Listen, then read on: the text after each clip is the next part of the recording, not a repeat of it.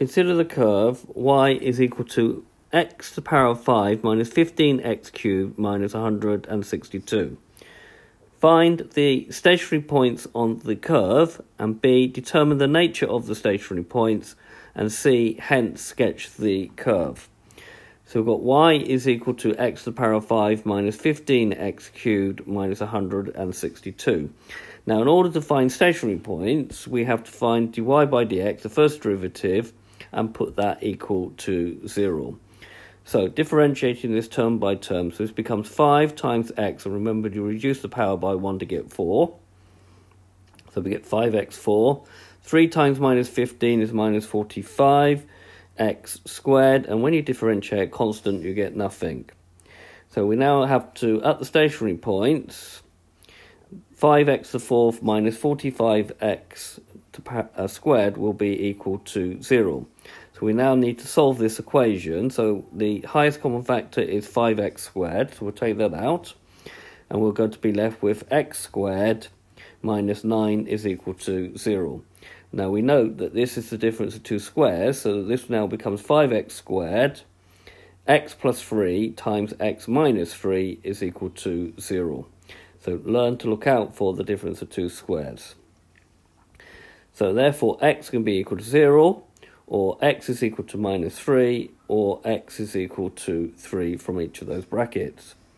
Now we have to find now the y coordinate, so make sure now we substitute back into the y.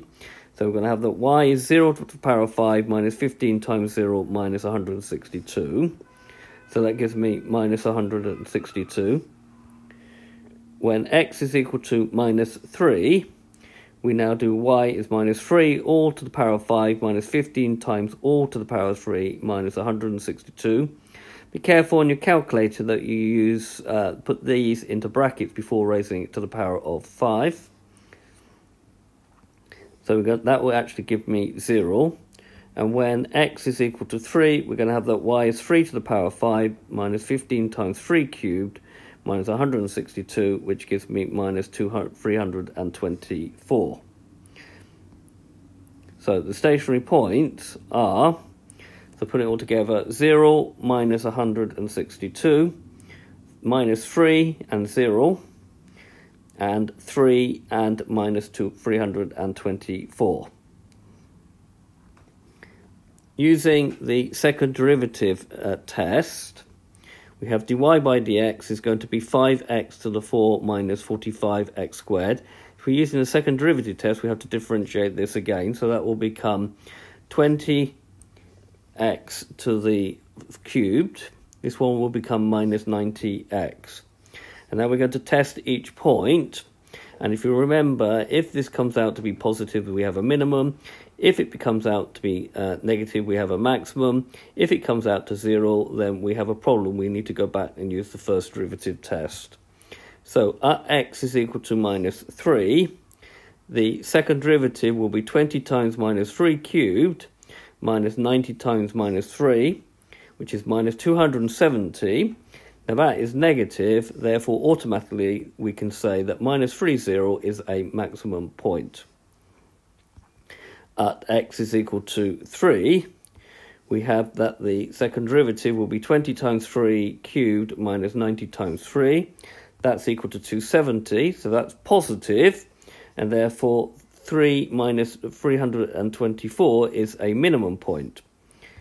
At x is equal to 0, then the second derivative will be 2 times 0 cubed minus 90 times 0, which is 0. Therefore, we now have a problem, and we have to revert back to the first derivative test, because this could be a maximum, minimum, or a point of inflection. You only have to take y is equal to x to the fourth to see that. So if we did dy by dx is equal to 5x to the 4 minus 45x squared, and we make this sort of table, so we have x less than 0, x equal to 0, x greater than 0. Down here we write dy by dx and the curve. At x is equal to 0, we know that dy by dx is equal to 0, otherwise we wouldn't have got this point here, and therefore the curve is horizontal. So, using the first derivative, good idea to write out the first derivative near the table so you don't substitute into the wrong thing. We're going to have dy by dx is 5 times minus 0.1 to the power of 4 minus 45 times minus 0.1 squared. Right, working that out, we're going to have, that gives me minus 0.4495, which is less than 0. If that's less than 0, that means that that is negative, and therefore the line slopes that way. At x is 0.1, i.e. just greater than 0, then dy by dx will be 5 times 0.1 to the 4 minus 45 times 0.1 squared, which gives me minus 0.4495 again, which again is negative, which means this